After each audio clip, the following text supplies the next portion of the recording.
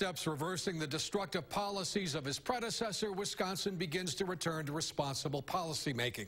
Few are as important as joining other states and nations in combating climate change.